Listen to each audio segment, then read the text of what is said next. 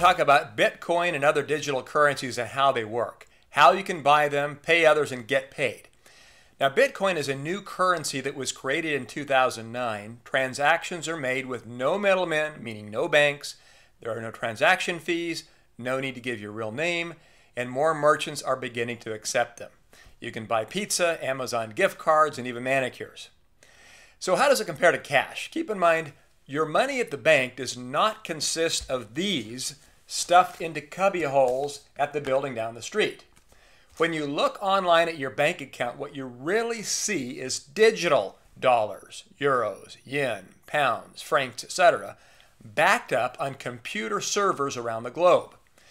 Now, there are some differences, but for the purposes of familiarity and understanding the concept, right now, we are focusing on how cash and cryptocurrency are similar.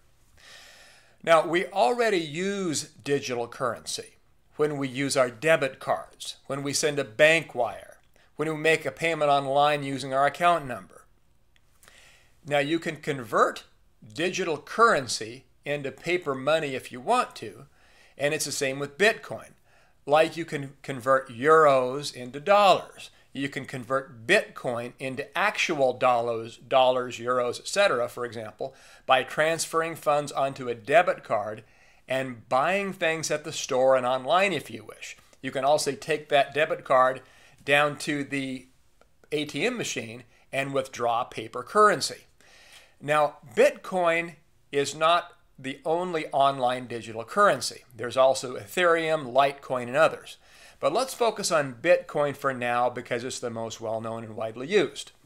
So what do? How do you get started? Number one, use a smartphone and download an app that allows you to buy or get paid in Bitcoin. The most popular is an app called Coinbase. That's C-O-I-N-B-A-S-E. Number two, follow the instructions on your app to link your bank account or debit card to the app. You link your bank account number by typing your bank's online username and password, or by verifying small deposits they will make over the next 1 to 3 days. Number three, you buy Bitcoin. So let's talk about how to buy Bitcoin. First of all, you'll see this app has a buy button. You simply click buy. You've already linked your bank account to your Bitcoin app, and you simply type in the amount that you want to buy and you push buy. And now how do you get paid or pay someone else in Bitcoin? Okay, on this particular app, there's a little QR code here that you touch, and it will show a digital sign, and you simply click the share button, and you share your digital code via text with the person that you want to pay you. If someone is going to pay you, they will simply send their secret code. And this is a code like an account number that is the way to pay you. So if you were to give somebody your account number and routing number to wire you money into your account, you simply send them your BitPay account number or your Coinbase account number. And that way they'll be able to pay you in Bitcoin or other digital currency. Okay?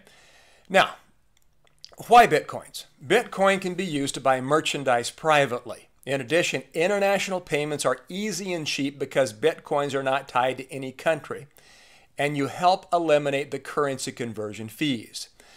Small businesses may like them because there are no credit card fees. Some people just buy Bitcoins as an investment, hoping they'll go up in value. Now, to increase privacy even further, you can tie your digital account to a company, and that's what we do. We form domestic and offshore companies. Transfers. People can send Bitcoins to each other using the mobile apps like we just talked about or on computers, and it's similar to sending cash digitally.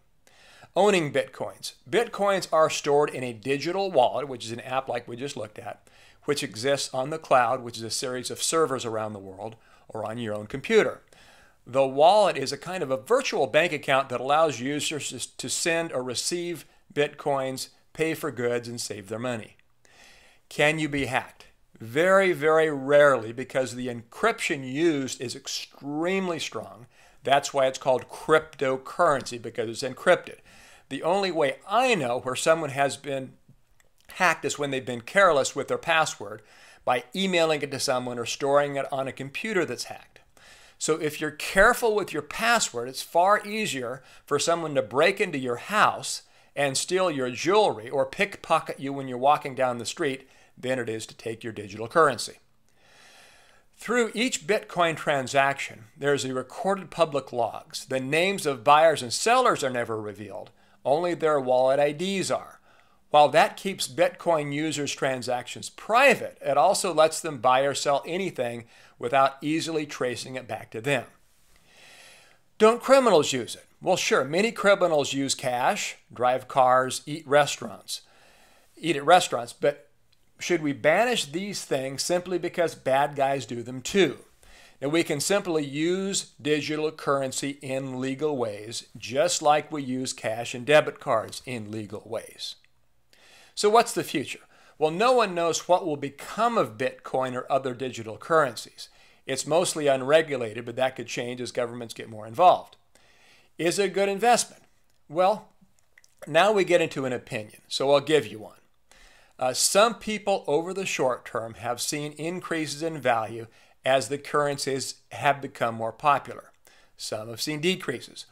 Over the long term, however, I do not think it is any better of an investment than buying US dollars as an investment. Keep in mind, as a digital currency, it's still a currency. It means it is a means to buy goods and services, not an investment. Profitable corporations create value. They provide goods and services. They have plans and means to increase profits. If you invest in their stock, you may participate in that profit. You can study the roots, such as Apple coming out with a hot new product, and can anticipate profit growth. You can see its cash reserves and its debt and make a reasonable analysis of safety and future growth.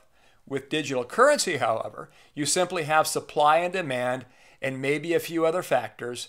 You also have an unlimited number of new cryptocurrencies that the guy down the street may invent. So, in my view, in my opinion, you do not have reliable roots to study as you would an intelligent investment such as corporate stock. So no, I do not see Bitcoin or any other cryptocurrency as an investment over the long term.